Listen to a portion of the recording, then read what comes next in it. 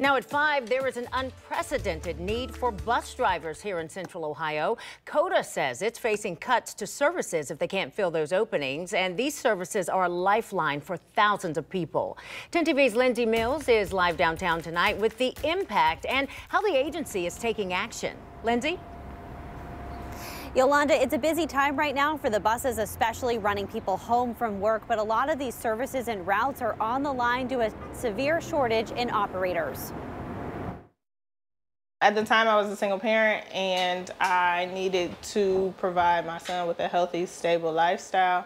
And COTA was an opportunity for me to do that. In 2011, Elise Roberts became a bus operator for COTA. Since then, her career accelerated, and she's now a supervisor. I have transformed my life completely. When it comes to the career Roberts discovered to be so fulfilling, it's now a tough time to fill those jobs. More than 90% of transit agencies across the country are experiencing a shortage of operators. It's a problem across the country, and Central Ohio is no exception. What we are dealing with right now with the shortage of operators is that we continue to have to reduce service. We have to reduce frequency on each line, and then in some cases we've had to eliminate lines altogether. And if more lines are eliminated, that could take away a lifeline for those who depend on the services. It's not just people who work downtown who depend on the bus.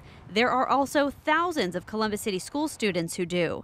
And as we know, the region is growing. The public transportation needs to keep up. We are going to have nearly 1 million more people here by 2050, and we have to have the transit system that can move people around. And that means a bigger workforce. That's why next week on Wednesday, COTA is holding its largest hiring event ever. It's a one-stop shop for the interview process, and applicants could potentially walk away with an offer.